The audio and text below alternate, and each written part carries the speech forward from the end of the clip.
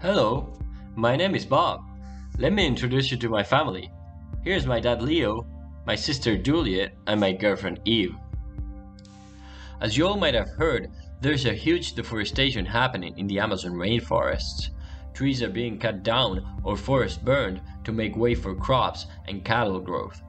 But has it ever occurred to you that fish could also be related to deforestation? Let's start from the beginning. There's a Scandinavian country called Norway with stunning fjords and forests, most EVs per capita in the world, and high quality of living. They are also one of the most important fish exporters in the world, second only to China. Me and my family live in Norway. It's really nice up here. To help you paint the picture though, in 2015, Norway only accounted for 55% of the world production of Atlantic salmon.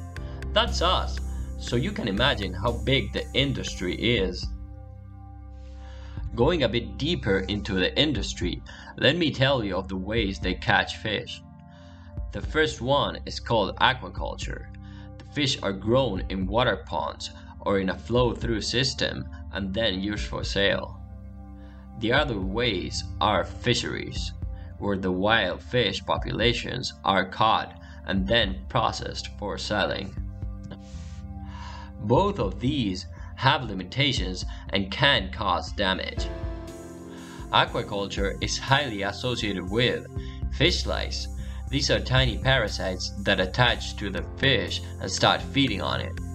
This disease is extremely hard to eradicate, and treatments use a lot of pharmaceutical drugs. It's really painful. Eve got fish lice some years ago and she still has these small scars. Nutrient leaching.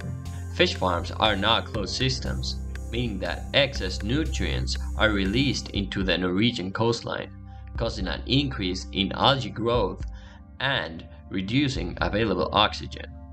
Juliet has been having some asthma episodes these past months. And deforestation. Huge forests are cut down in order to grow soybeans for fish feed. I cry when I see that on TV. Meanwhile, fisheries, most of my friends actually live in the nature outside of a pond as it is cheaper, but these are extremely dependable on fossil fuels. As opposed to fish farms, vessels have to go out in the open sea to catch fish, which consume massive amounts of oil. Fisheries are also responsible for losses in biodiversity. Most of the grown fish cannot be fully maintained on vegetarian feed. Therefore, so-called low-value fish are used to feed them. This creates extreme disbalance in fish populations and species richness, pushing more fish species to be endangered. My friend Sam cannot find a suitable partner now. Nonetheless, not everything is lost. There are several solutions to make the fishing industry more sustainable.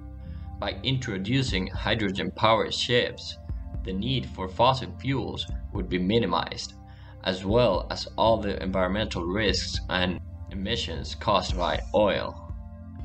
There are new developments involving fish lice treatment. One of them consists in introducing certain types of clean fish that feed on fish lice, for example, wrasse.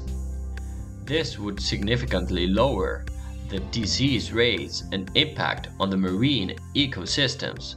Plus, I love the guys. Wrasses are amazing when it comes to DJ skills. Furthermore, fish diet could be changed by adding insects. They are rich in proteins and would lower the need of low-value fish catch, saving fish populations and biodiversity.